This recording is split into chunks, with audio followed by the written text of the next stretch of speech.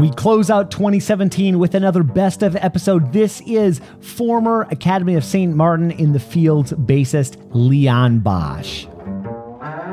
Welcome, welcome, welcome. I am Jason Heath. This is Contrabass Conversations, and I couldn't think of a better way to close out this year, 2017, than with this interview episode. It's the only interview I've ever done in my life where I got off the line and I went and ran for 5 miles. I was so pumped up just from the work ethic, the discipline, the inspiration, the continuing to find new projects and opportunities and explore new things in music and outside of music with marathon running, you name it. Leon Bosch is one of the most fascinating musical figures out there today. And I'm going to stay brief here. I want to dive right into our conversation with Leon.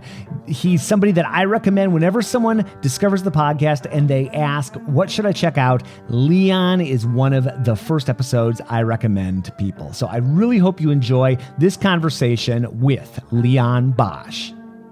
Let listeners know a little bit about your early years and where you grew up. I always assume that everybody knows that part just because Of course. Maybe just tell us the story of your early years, just briefly. Yes.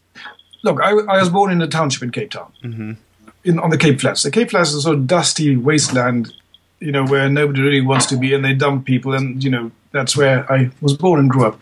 But I was fortunate to grow up in a time when my parents' generation had a very principled view of the world. I mean, I don't know how they did it, but they were kind of generations ahead intellectually. They understood what it was that made the difference for future generation. My father understood the importance of education, and not just conventional education, but also the question of learning other languages. So we, as kids, got to learn to speak German. Well, we learned lessons in German. Also, he decided that we should learn music. I mean, he didn't play any music at all. He was musically illiterate, but he bought the contents of a music library that was shutting down. All the 2,000 records and whatever else he could find, and he borrowed a vehicle to bring it all home. And, I mean, poverty was the order of the day. Most kids who lived around us were like stick people. They didn't have enough to eat, and they looked impoverished.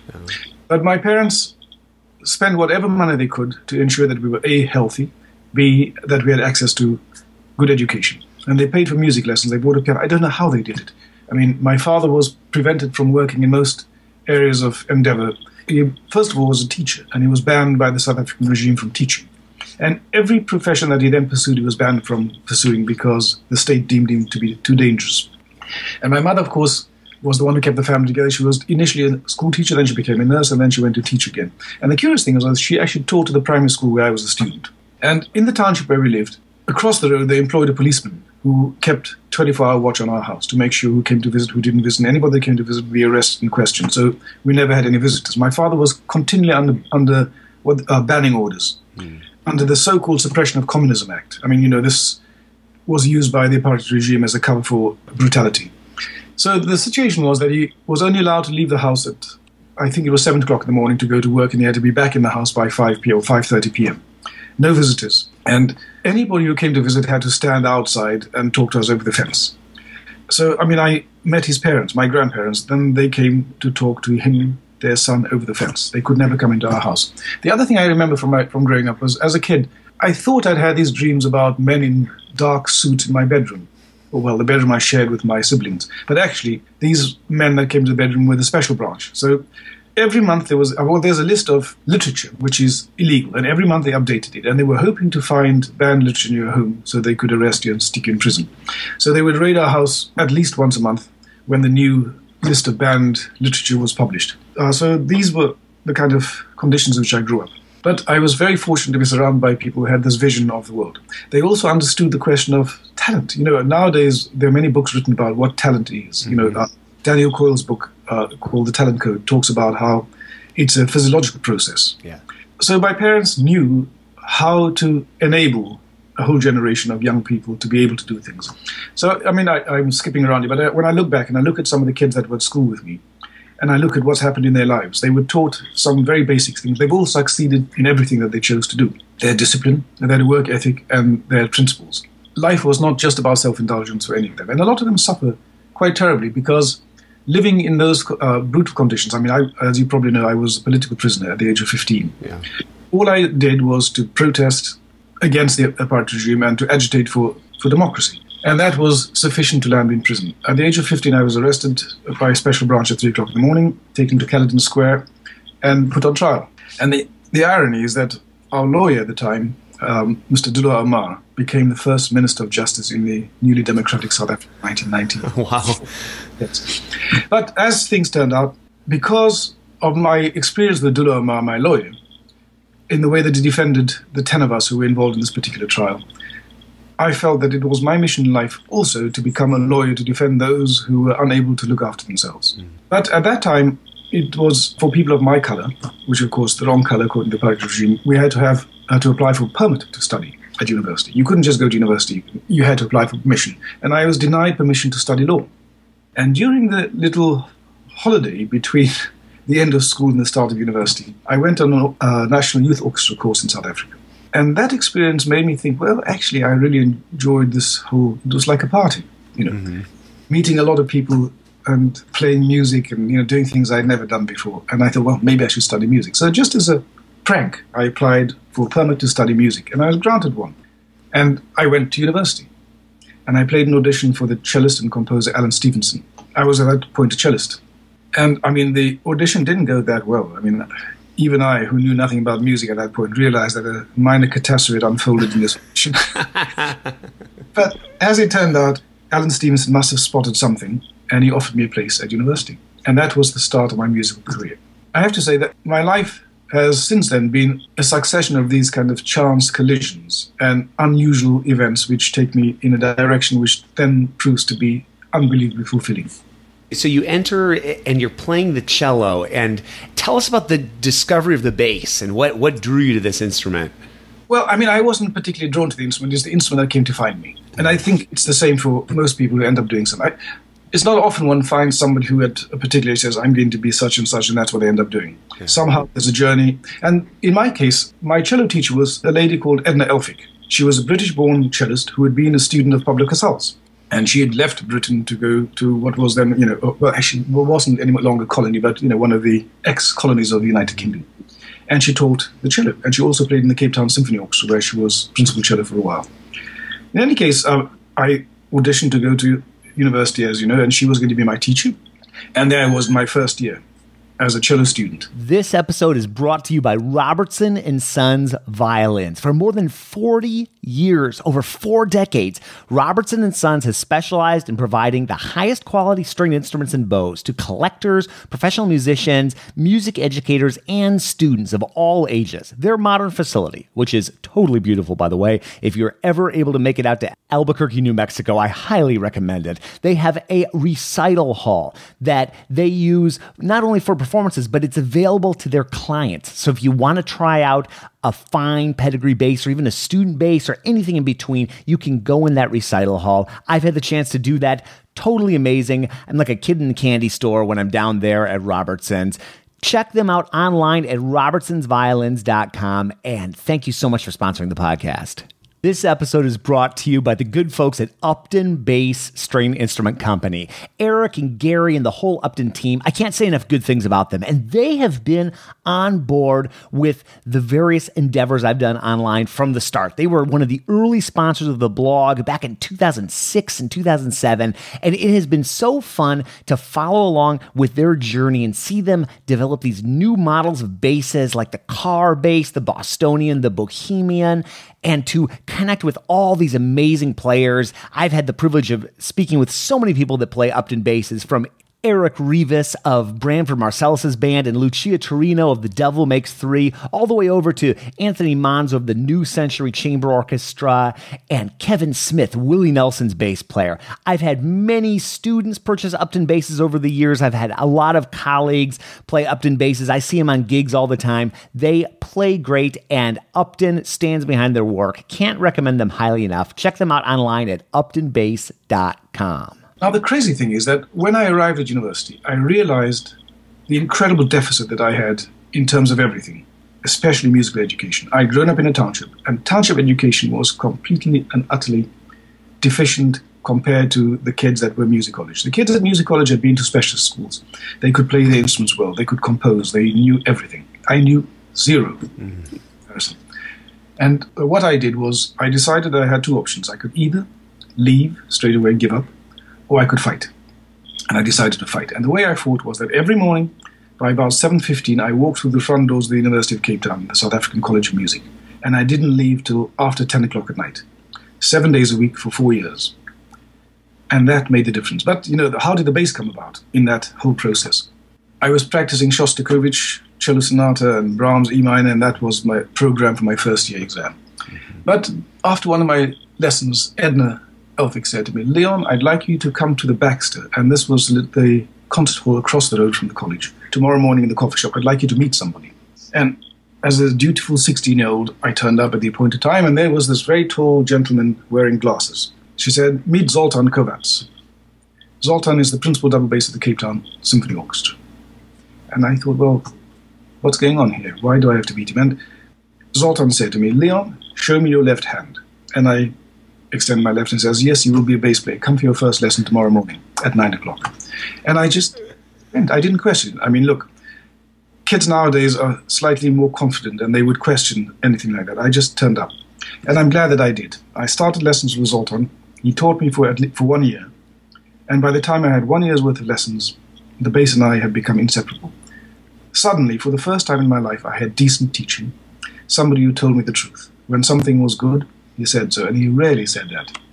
He always motivated you to do better. So that's how the bass came about. At the end of my first year, I played an exam, and he was in the panel. And at the end of the exam, he said, "Leon, we've spent enough time together. You're now going to study with Max Runger." And I was passed on to Max Runger, my second teacher. And then in that year, I played my first concerto. He decided that I should play with the string orchestra concerto. That's how I became a bass player, purely by accident, but the most fortuitous accident. Absolutely. Well, and wow, coming in at 7 a.m. and not leaving till 10 p.m.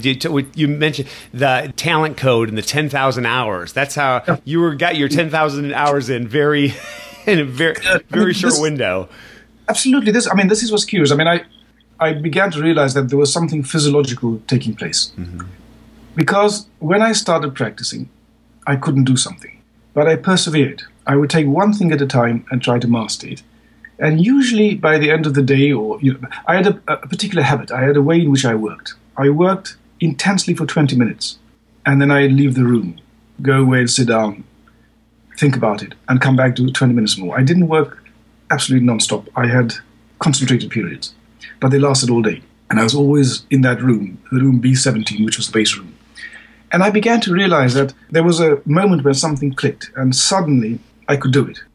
And then I insisted every day that I wouldn't leave the room till something magical had happened. Something new that I couldn't do had suddenly become possible. And looking back now, it was this whole process of myelinization that I had discovered. I knew that I was developing instinctively, or without being able to quantify what was going on. I somehow discovered that there were new neural pathways that were being encouraged and being enhanced. So, for example, the critical moments, I can remember playing Dragonetti in the concerto that is passed off as Dragonetti. I had never learned to play harmonics. I was still in first, second, third, fourth position, and Zoltan had left the music of the Dragonetti concerto on the music stand. And it was 10 o'clock at night.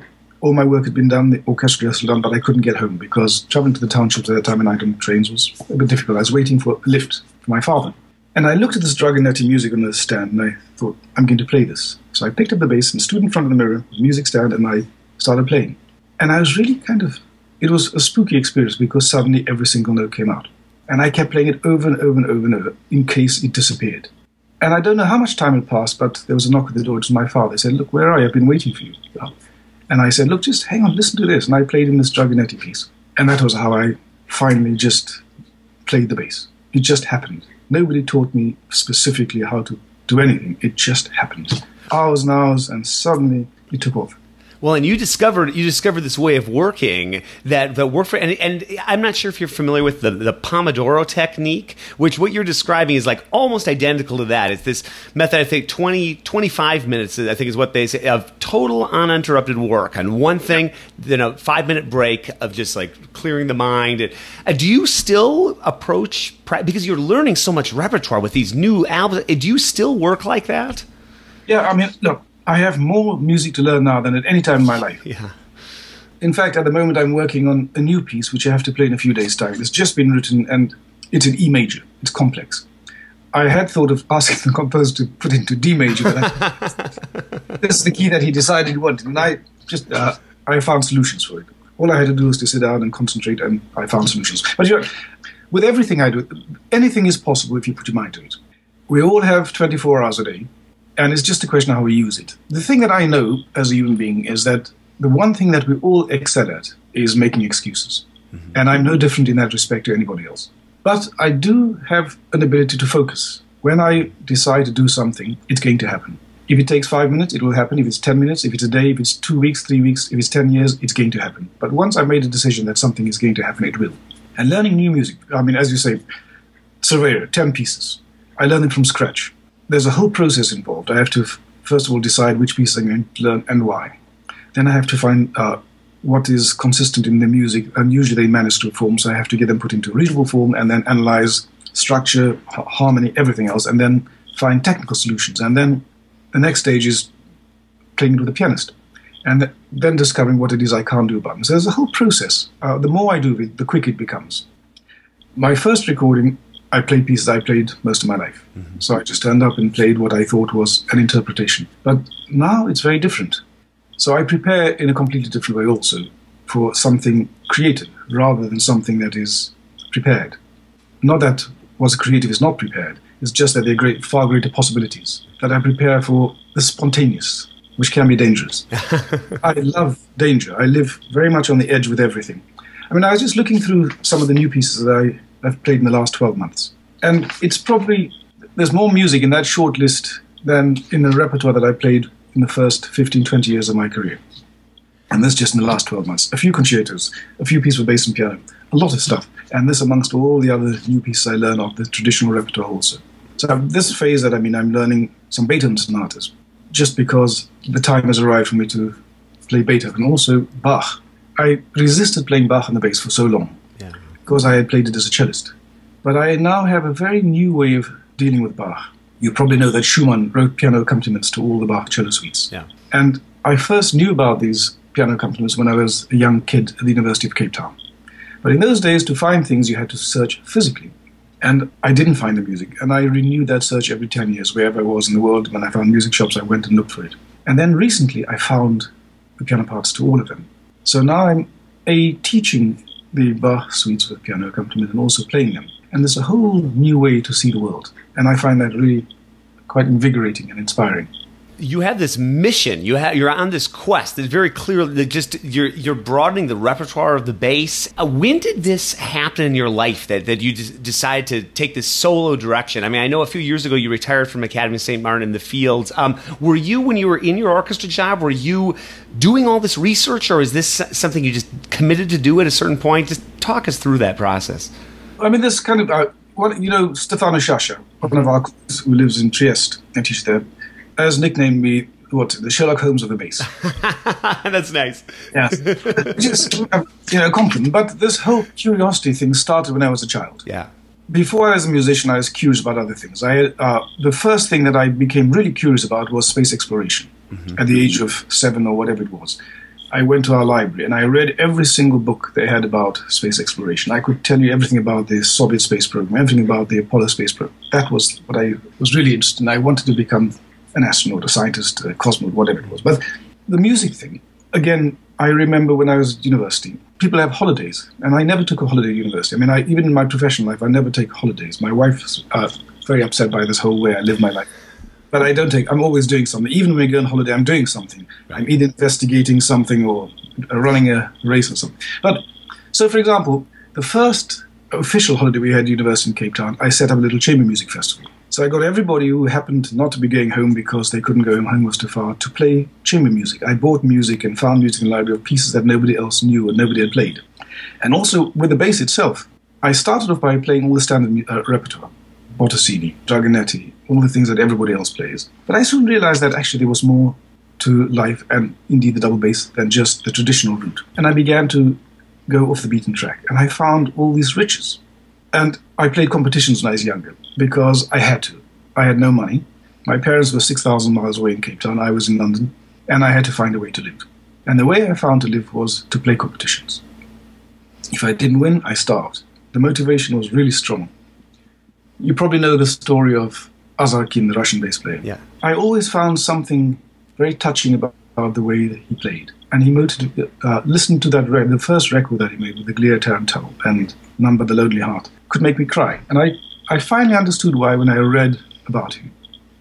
His life and the life of his family depended on him playing bass. And when something means that much to you, nothing is too much to do. And so with the bass, for me it was never work. It was just a joy to find the music that everybody else had written for the instrument that they believed in. When somebody writes music for an instrument, they are sharing something with the world, something they truly believe in. And it's my duty as a human being to bring that to other people and not to disparage it or to pass a judgment. I think it's very dangerous, and we live in the 21st century where it is easy to be judgmental. Yeah. One hears musicians talk about second-rate music, third-rate music, and the great masters. I don't have that view, that everything is a masterpiece and it is one's duty to reveal what is special about it. So, for example, if you look at Cervera believed in something. He wrote 62 pieces for the instrument. They were lost for a long time and they were rediscovered by his grandson, Carles. Somebody had to play it. Somebody had to take the time to reveal this beautiful stuff to the world. And for me, it was a joy to be able to do. Same with Pedro Valls. Pedro Valls wrote more than just the Suite Andaluza. There are composers in Britain, for example. I was actually quite interested in this particular thing. You know that my second disc was the British double bass. Mm-hmm. There's an unbelievable wealth of music written during the 20th century for the double bass. And I've only recorded about 15 of those pieces. But what I discovered was there was this real treasure trove of which only the surface had ever been disturbed. Most people knew of David Ellis' Sonata, Opus 42, which became famous because it was the test piece for the double bass competition, the Isle of Man. But there's so much more. And I wish I had the time, and I wish that there were more money. I mean, we live during very austere times, so it is very difficult to fund projects which have no commercial kind of benefit to anybody, really, but intellectually, musically, and in terms of social gain, they're really important. So all the money I ever earned in my life, I've spent on music, books, making recordings, doing things which I believe need to be done and that maybe won't get done because everybody else is too consumed by just trying to live. Yeah. This journey has been going on all the time. Whilst I was in the academy for 20 years, I had a way of dealing with touring because, the academy spends 90% of its time traveling. It plays very little in London. If it's in London, it's either in the recording studio or 1 or 2 venues playing concerts, and they prefer not to play concerts in London because they lose money. So they tour the world. But I have a regime. We turn up every day in a new place, usually just after lunch, which means it's difficult to find a restaurant that's prepared to serve food, but my colleagues would all dash out as quickly as possible to the restaurants. And whilst they did that, I would walk to the hall, and I would get my bass out of the flight case or whatever it was transported in, and I would practice. And usually we would then have a short rehearsal before the concert, around about 4:30 or thereabouts. And I'm already there. And everybody just believes I got off the bus like everybody else to do the rehearsal. But I will have already done at least a couple of hours practice. Then I do the rehearsal, we do the concert, and I go back to the hotel. Next morning, we're on a flight, we arrive in a new place, and exactly the same thing. I go to practice. Free day, everybody goes to see the cathedrals and the art galleries and everything else. I practice all day. Because usually, by the time we come home, I have a recital to play or a new concerto, and I have to spend my time productively. So during all these years, traveling with the orchestra, I've always been working on projects and using my time to analyze scores or on the bus. It is easy to watch however many episodes of whichever television series is the most popular one. I never watched any of these things. I would always be studying a score or doing something that needed to be done. But I have to tell you also that I don't do this all by myself. I have so many wonderful people who help. For example, manuscripts. To translate them and to understand them is a complex process. Everybody has a unique handwriting. And I have an ex-student by the name of Karl Hind, who is like a forensic musicologist. The scores arrive, I send them to Karl. He puts them into Sibelius, so it's readable. I play them, and it's through playing them that I discover all the wrong notes and errors. We talk about what might be right or wrong. And through this process, he discovers how the composers write, their unique handwriting, the unique way they turn their pen, everything they do. So we together discover things about the human beings whose music we're playing and transcribing. So a journey like this is not a personal thing. It involves many people. My relationship with Cervera's family is a wonderful relationship. Also with new music, I have this relationship with the composers. I'm not sure if you know the composer Arturo Cuellar. He's Colombian, and he lives in Switzerland. No, I'm not familiar. He made his, he started as a musician, he studied in London, and then became an art dealer in Switzerland. But he always was attracted to music throughout that time, and eventually he decided to return to music. And he composes, and he's a conductor. But he wrote a concerto for me, with the orchestration of the Eroica Symphony, a concerto for double bass. And it was interesting, actually, because I was very busy at the time when the premiere had already been scheduled. It was scheduled for September last year. And in the week before the concert, I was in St. Petersburg conducting, or learning to conduct, with Maestro Polishuk, who was the heir to the throne of Musin, the very famous conducting teacher. And this concerto arrived one page at a time. It started with the coda of the finale, then the penultimate page, and so it went until just a few days before the concert I received the exposition of the first movement. And I learned one page per day. I arrived in South Africa, where the premiere was taking place, with Apollon's Sinfonia, and on the day I arrived there to meet the composer. We were being interviewed on television to talk about his piece, and I played little bits for him. And as soon as I started playing bits for him, he began to smile. At which point I realized that I had actually done with his music what he expected.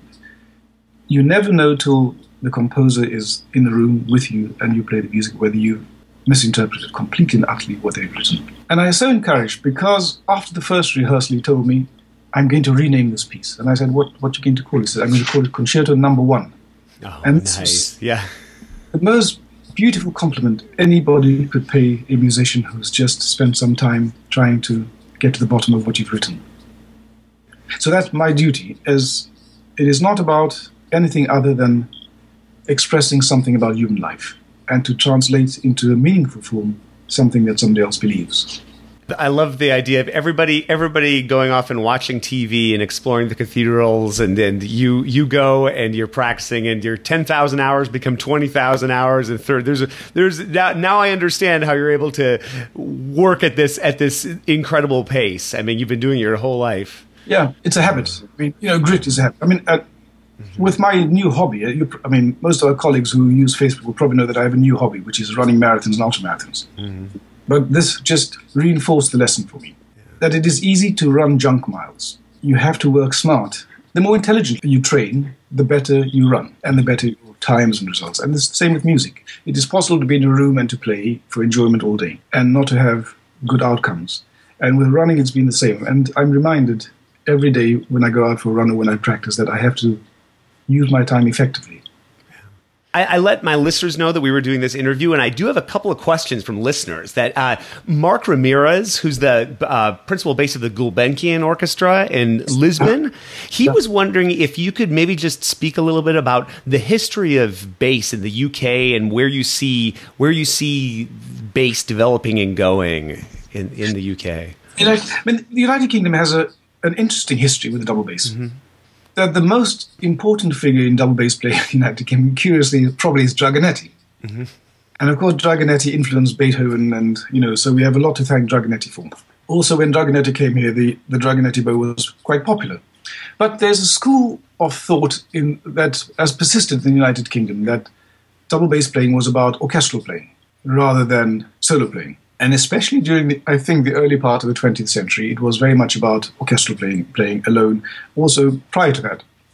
But there was a kind of mini-revolution, which was ignited by, amongst others, Rodney Slatford, Thomas Martin, and other players of great standing. But before them also were a handful, like Victor Watson and various other players that composed. Of course, you probably know of Adrian Beers also. Adrian Beers was a double bass player for whom Benjamin Britten wrote these wonderful bass parts in his chamber operas and all his works that Adrian did so beautifully. So it's a curious kind of mixture. Orchestral playing in Britain is one which has a unique kind of capability that most bass players in Britain could sit down and play anything that they haven't seen and do it very successfully.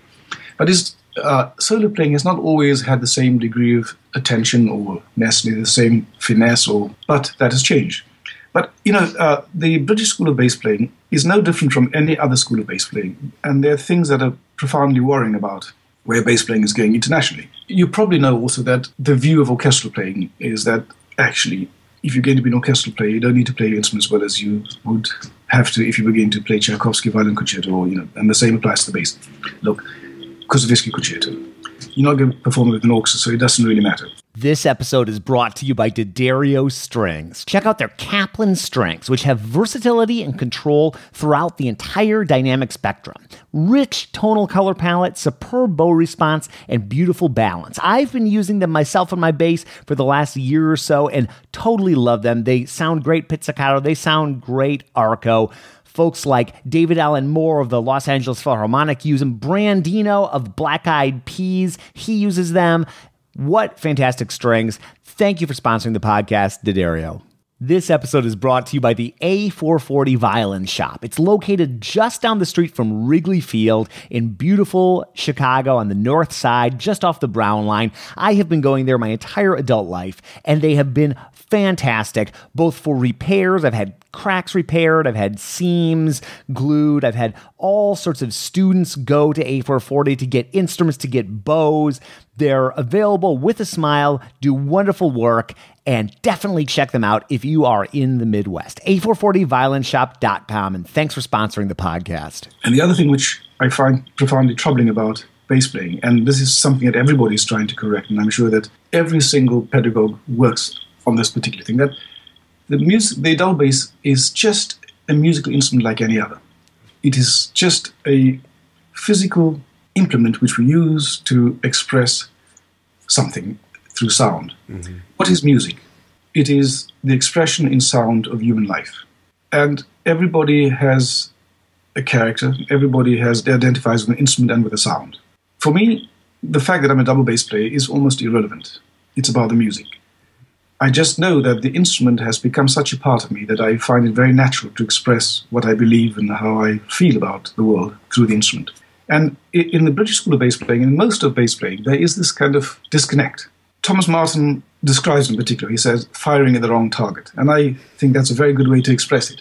With my students, I was teaching all day at Trinity yesterday. And what is nice about the students at Trinity is that nobody's lesson is a private affair. Everybody sits in everybody else's lessons because they know that it will be a shortcut to learning the piece that somebody else is playing. They see all the mistakes and all the problems, they see the solutions, and by the time they get to learn that piece, they have a much quicker route to being able to articulate something. And it's always about the music. So I have articulated a very simple method for dealing with the elements that one needs to master in order to be able to play music. And it is no different for solo music or for orchestral music or anything else. And the way I came to this solution was because I had a student that was difficult to teach. He was an incredibly passionate musician, and he always tried to start with the imagination part in music before having mastered any of the other elements. So in order to make sure that he got better outcomes and was able to unleash his fire, musical fire and emotional fire, I gave him a very strict framework. The very first part of that framework was that he had to learn to play all the notes in time and in tune. That's it. No more, just all the notes in time, in tune. And then the second stage, once it accomplished that, and I didn't care whether in time how fast it was or how slow, but just all the notes in time, in tune. The second stage was now to look at the notes in greater detail. Are those notes loud or soft? That's the question of dynamics. Are they short or long? The question of articulation. And then, of course, we have all the notes in time, in tune, short or long, loud or soft. So we in stage 2. Then the third stage was the question of music. Every note has a purpose. Is it going somewhere or is it coming from somewhere? Do we have a 4-bar phrase, a 2-bar phrase, 8 bars? What does it mean? Is it in the tonic, in the dominant? Because key structure tells you something. Is there modulation here? Is the final cadence? Those are the things to attend to. So stage 3 is the musical things, phrasing, all those other elements of beauty. And once all that's in place, then of course we attend to the final question, which is the esoteric question of the personal contribution, the artistry. And of course, once we engage with this question of artistry, then it necessarily changes much of what we have already done before. And then it reminds us that when we start to learn a piece, we've already started with number 4, because we play the piece, first of all, because we want to, we love it, we believe we have something unique to say in that piece. And then we return to number 4 once we've gone through the mechanical phases. And that will give us a much better outcome. And I have to say that it works so well for this student that made me have to quantify this little system, and it works very well for everybody else. So when anybody plays anything, I will ask them, okay, so this little obstacle we have here, is this stage 1, 2, or 3 obstacle? Then we know what we're fixing. It's very simple. So in how to compare the British school of bass playing with all the other international schools playing, the Czech school, the Hungarian school, everything else, I mean, they all have a unique flavor. What is the unique flavor of the British school of playing? The first thing is its prowess in orchestral playing, and also, as you know, the session business relies uniquely upon this incredible facility which British musicians have for playing anything quickly. And now the level of mastery of the instrument itself has skyrocketed. But if there's one thing that needs attention, I think, with young people, I'm a little troubled sometimes that they're not able to fulfill all the aspects of being a complete musician. It is not enough just to be a soloist or an orchestral musician or chamber musician. You have to be able to do everything. Complete mastery takes dedication and focus. It means that you have to be working all the time. So and also this question of competition. There's an unhealthy view of competition. Competition ought not to be versus somebody else or something else. It is with yourself. Every day you get up, you have to be better than you were the day before. And unless you're making progress in that way, then there are questions to answer. So I try to encourage amongst my students this view that actually the competition they have is with themselves. Because competition versus others is very unhealthy. And just yesterday I was talking to a young female student about this. She was troubled by this question of sincerity.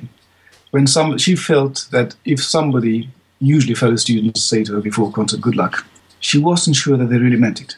And the reason that it's possible that it wasn't sincerely meant is that there's this view that music is a zero-sum game.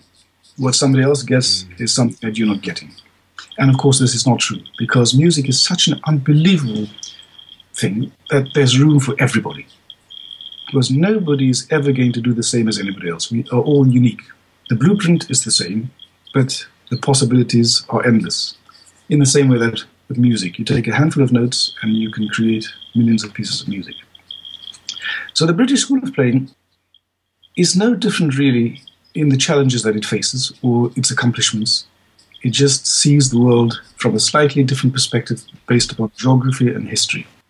I'd love to hear, and this is another question from Mark. Just briefly, how has the double bass scene in South Africa changed? I mean, look, it's incredible that South Africa has had great bass players over the years. In history, a long time ago, there were great bass players, and then there was a fallow period where most of the bass players came from abroad. And Zoltan Kovacs, my teacher, was one of those who came into South Africa because there's a shortage of good bass players. Then suddenly there were young people like me who began to play the bass, and things happened. And because of that, a lot of other young people wanted to learn to play the instrument.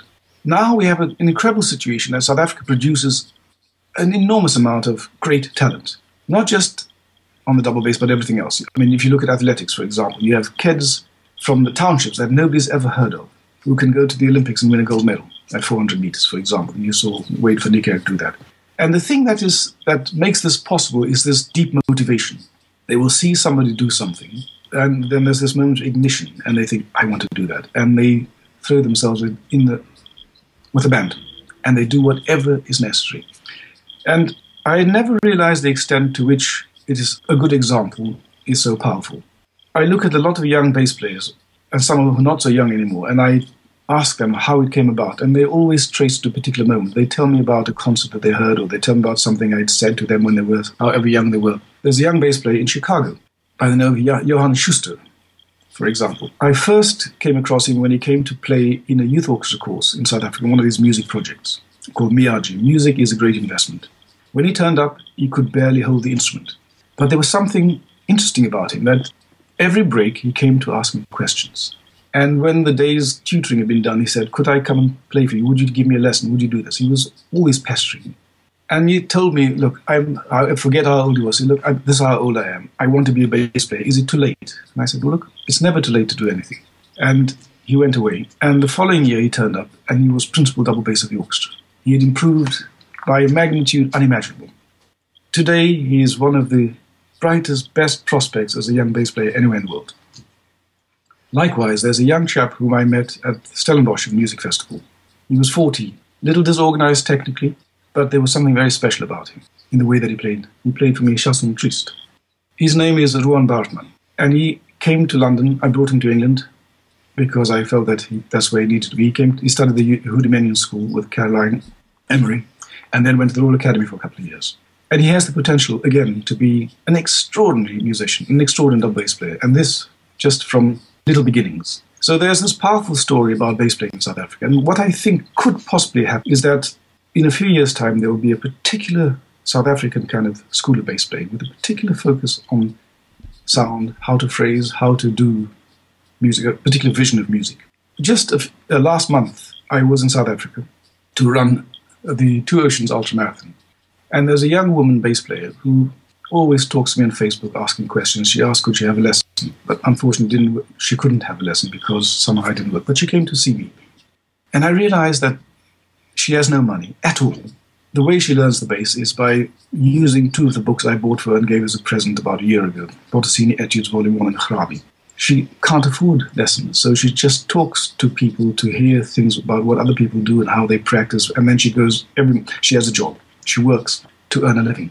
So she just goes to work an hour early every day, and her bass is in the changing room, and she practices for an hour, then works all day. And then at the end of it all, she practices some more and then goes home. And actually, it is very humbling to realize the struggle that some young people have to go through to do something so simple as to learn to play an instrument. And I really wish that I could help more young people like this. But of course, it is not easy. It takes resources, time, and money. So the South African School of Bass Playing is developing really quickly. There are some really wonderful people who teach with me. For example, Peter Guy, who is the man who started the Bocce project, the Mangwan project, is a bass player, an American bass player as it happens. And he has an incredible way of teaching people very quickly on the instrument up to a particular point, and then he passes them on. And every one of these young people have been given by him a foundation which is really incredibly strong, on which they can then build for the rest of their lives. So South African School of Bass Playing will soon begin to affect the world and to be noticeable, I hope. I just got one last question for you, and this is also from a listener, Raymond Irving, and he was wondering about how you approach your concept of sound in an ensemble like orchestra versus playing solo. Does your sound concept change? Not really. I mean, your sound is you. Everybody should have a unique sound. If your sound sounds like anybody else, then it's not a sound, then it's noise. True art is based upon this individual thing of we have fingerprints. Nobody's fingerprints are identical. Nobody's voice is identical. You can, with your eyes closed, identify the sound of your mother, your father, your cousins, everybody, because they are unique. Why should it be any different when we play an instrument? If we cannot distinguish one player from another, something is going wrong. And this is what I alluded to earlier. There's something going wrong in the whole music business. We're firing at perhaps the incorrect targets. And I try to do this with all my students, is to allow them to develop their own personal idea of sound, who they are. They have to express something deep from inside, not to sound like anybody else, perhaps be motivated by somebody else who has a unique sound. You probably know the video, The Great Violinists, where it starts with a bit of Mendelssohn Violin Concerto played by different violinists. It's the same piece, but it sounds like a different composition, because every one of them is completely unique. Now, in ensemble playing, orchestral playing and solo playing, what are the differences? In solo playing, it is completely and utterly your view of the world. You play your arpeggione, whichever piece you're playing, your Bottesini, Elegy, for how you really believe and understand it. Your sound has to tell the world who you are. Within a second, everybody has to know what you believe, your core beliefs, everything, what kind of human being you've developed into. Also, when you play in an ensemble, the role of the double bass in an ensemble, let's say Chart Quintet or Schubert Octet or Beethoven Septet, is unbelievably powerful. You have the power to direct where everybody goes, through rhythm and providing foundation and also harmony and possibilities for phrasing. I will never forget, playing Beethoven Septet with the Zukerman Chamber Players, the Pinchas Zukerman leading the ensemble. And in the finale, I have a particular way that I see the sextuplet figure, the triplet figures of the fiddle players at the end. And I direct them by pushing a little here and taking back here. And he is the only fiddle player in the world that was wise to what it is I was doing to the ensemble, directing them. And say, hey, hang on a minute. He says, You're going to push me over the edge. I can't go that quickly. But this is the power that you have as an ensemble player. So, yesterday I was coaching an ensemble playing trout quintet, an ensemble of students. And the double bass player was putting in an enormous amount of energy, but failing in the fundamental role that the double bass should play in the trout. He was not directing the rhythm, the articulation wasn't as crisp as it might be. Also, when he had to be a harmonic instrument, he wasn't as harmonic, also the question dynamic. So you have to tailor things. What I like to hear when I hear an ensemble is, without looking, to know which double bass player is playing, just from the question of bass playing. Also in orchestra, in the academy, playing a Beethoven symphony with 2 double basses. You have an enormous role to play. First of all, you have to provide a huge body of sound because the wind section doesn't get reduced. It's just the string section, which is much smaller. When you have to play with that amount of sound and also crisp articulation to provide accurate rhythm, it requires you to be far greater than just a small cog in a big machine. In fact, you have to be driving the machine. So the way that I played in the academy is no different in terms of commitment and understanding and intellectual power and musical power than from when I play my solo pieces. It is the music element. Just to take a little small example. If you think of the Scherzo and Trio of Beethoven's Fifth Symphony, and this is something that every bass player learns because that is what's in auditions. What are the challenges of those 2 little bits, Scherzo? What kind of sound do you need to make? What bowing and articulation is going to help you provide rhythm, pa-da-ka-da-di, pa-pam. The first 2 notes, anacrusis to down, pa-da-ka-da-di-ti-di-pa-da, in 3, tam-pa-da, 1, 2, 3, 1, 2, 3, 1, 2, 3, 1. You have to feel that. And then comes the trio, and everybody wants to be virtuoso. They want to play that as fast as possible. It's a mistake. What is important in the trio is that there has to be the sense of struggle between 1 in a bar and 3. Taka-tika, taka-tika, taka-taka-ti, pam-pam-pam, 1, 2, 3, 1, 2, 3, pam-pam. And you cannot play that successfully without understanding what it really means. Dragonetti knew what that meant. Carlos Kleiber knew what that meant. If you listen to the relationship that Carlos Kleiber has between his scherzo and his trio, then you know that he's understood what Beethoven intended. So before we play anything, we have to have an intellectual concept. There has to be an honesty. It's not just about trying to impress the world. And I think that is part of this little target that, everybody's firing at. Impress the world. But actually, much more impressive is the integrity and the duty we have to music. And last night I went to hear the Borodin String Quartet play at Wigmore Hall. They played Shostakovich and Beethoven. And it was like a glimpse into this incredible past of the Soviet Union, the artistic achievements of a generation of people who devoted themselves completely and utterly to music in a principled manner. And that's our duty. So when you play in solo, when you play concerto, of course, you have to play loudly, because you have a whole orchestra behind you that could drown you. So your dynamic range has to, or the upper end of your dynamic range has to be pretty brave. When you play recitals, you have the opportunity to play incredibly quietly and also incredibly loudly and also beautifully.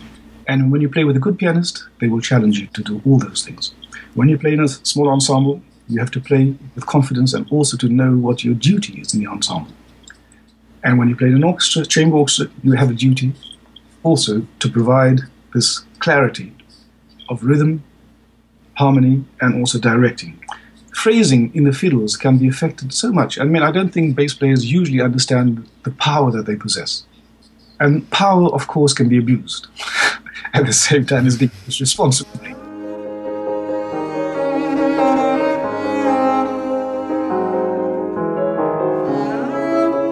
That's going to do it for another episode of Contrabass Conversations. I'm so glad to have you here. And if you'd like to get in touch, email me at feedback@contrabassconversations.com. I respond to each and every email I get, and I love to hear guest ideas, topic ideas. That would be fantastic.